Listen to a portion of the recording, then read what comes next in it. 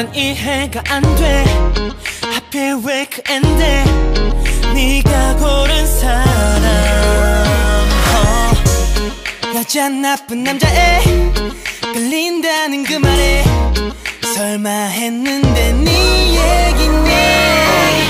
대체 걔가 뭐가 좋아? 내가 볼 때 너를 좋아하는 것 같지 않은데 왜 모르는데 매일 속상해하는 타임라인 툭하면 번져있네 또 아이라인 왜 바이바이 하지 굳이 만나 못 참겠어 전해줘 I'm so mad at you. Hey 너 말야 조심해 너 조심해 곁에 그녀를 더 아껴. Hey 너 말야 긴장해 좀 긴장해 내가 그녀를 뺏을지도 몰라. 너에게는 과분해 너 정말로 견고해 떠올리면 가만 놔둬.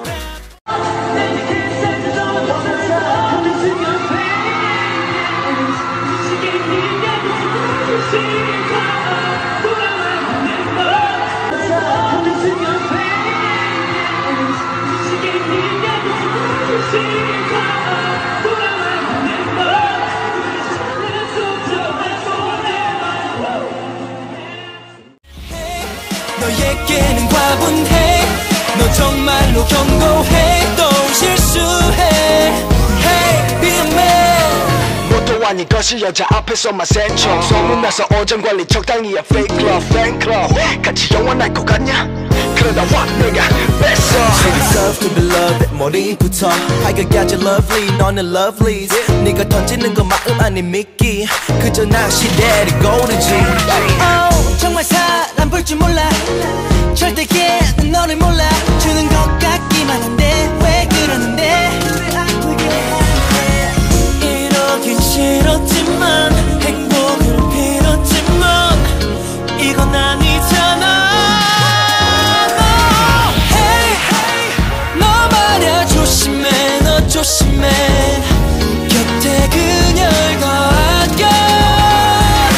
Hey 너 말야 긴장해 좀 긴장해 내가 그녀를 뺏을지도 몰라. 그 애가 너무 힘든데 해줄 게 너무 없네. 고작 난 이렇게 화내는 것밖에. 이럴 거면 왜 자꾸 괜찮대 너 못 봐주겠어. Hey 너 말야 조심해 너 조심해 곁에 그녀를 더 아껴. Hey 너 말야 긴장해 좀 긴장해 내가 그걸 뺏을지도 몰라.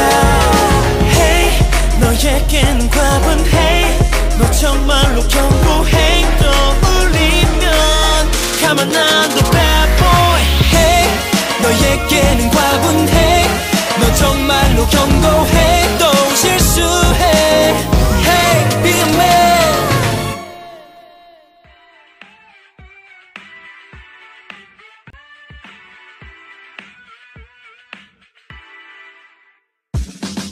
미스테리한 너의 신호에 자꾸 헛스윙해. 어디로 튈지 모르겠어 난 변화구처럼 어려워. 모든 감각이 살아나 미감을 줬어 네가 날 안 받아줄까 걱정.